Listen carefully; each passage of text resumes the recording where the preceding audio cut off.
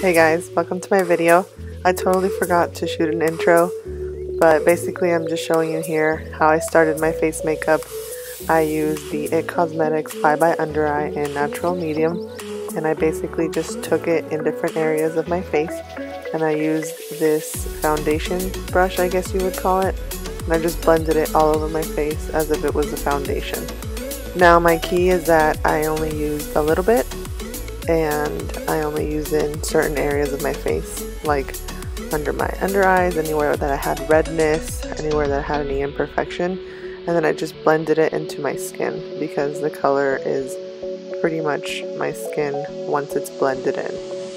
I feel like this product is my holy grail because I can wear it and my face just instantly looks made up and just clear of any lines and puffiness, and I think it looks really natural.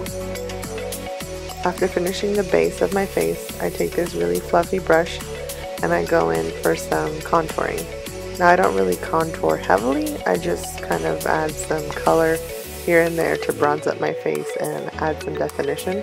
I use the Benefit Hoola bronzer. I think it's a great color. It's not too dark, it's not too light, it just adds a really nice warmth to your face.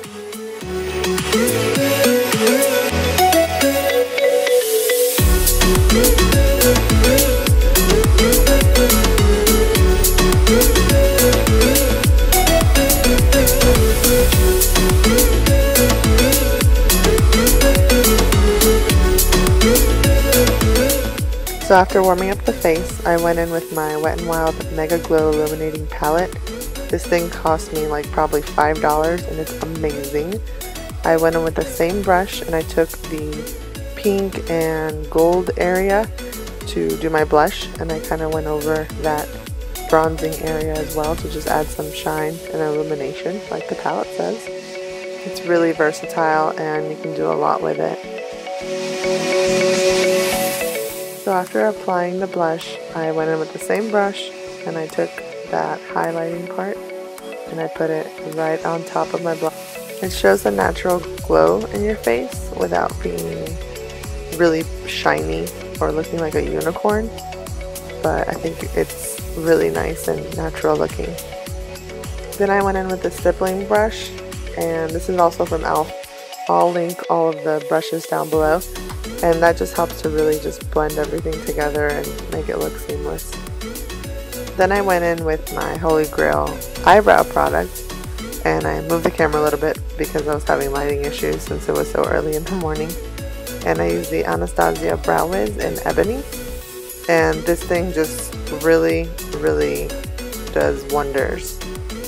This is my first time filming a makeup tutorial, so it was a little bit difficult to get everything in the shot, but basically I just fill in the sparse areas of my eyebrow, anywhere where hair is missing or anywhere where it doesn't look full, and I just go ahead and draw that in with the pencil, and then the brush just helps it just kind of blend into your skin.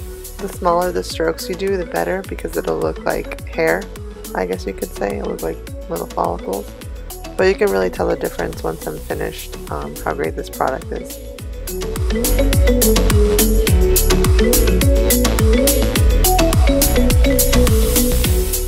After brows, I move on to my eyeshadow, and I take this Wet n Wild Color Icon eyeshadow trio in Walking on Eggshells, and I go in with the crease color. It's labeled for you so it can't get any easier than that, which is like a transition kind of color, and it's a little darker.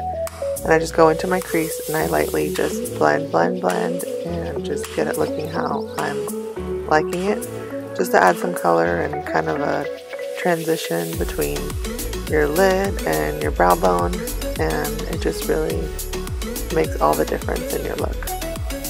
Then I go in with the eyelid color and I just put it over top my eyelids, and then I go in with the brow bone color and I highlight the inner corners of my eye and my brow bone. It really just adds that brightness and highlight in those areas that make you look more awake.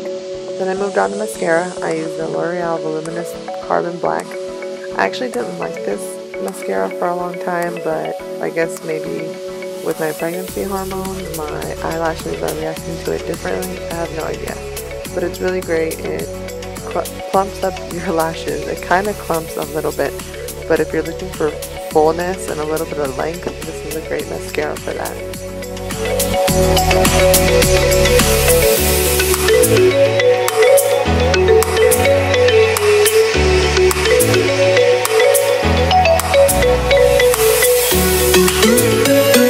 So that's it. I mean, this is like the easiest look possible. I have very little makeup on, but I look so much more awake than I did in the beginning. At this point, I would just put on some lipstick and then I'd be done. So I'm going to show you the lipstick that I've been using lately and that I really like. I'm absolutely in love with the Maybelline matte lipsticks. This one is Nude Nuance, and I'm pretty much known for wearing Divine Wine and Nude Nuance all the time because they are my holy grail. Colors and lipsticks, I mean, these things last like a liquid lipstick, but they don't look chalky or dry or crusty. They feel great. That's it. That's my makeup look. Sorry for all the lighting issues. I was in the bathroom and the sun started coming out. But yeah, I literally took 10 minutes to do this look. It's really easy. I keep it all in this little pouch. It's really small and it fits in my purse really easily. This is like something that I would take with me anywhere. Like, you never know where you're going. If you need like to spruce up a little bit, you want to look more awake, then this is really great for that. I think it's good to always have like a little go-to makeup bag so that you can always achieve this easy look. I hope you enjoyed this easy makeup look. Don't forget to like this video and subscribe if you want to see more of my videos. Bye!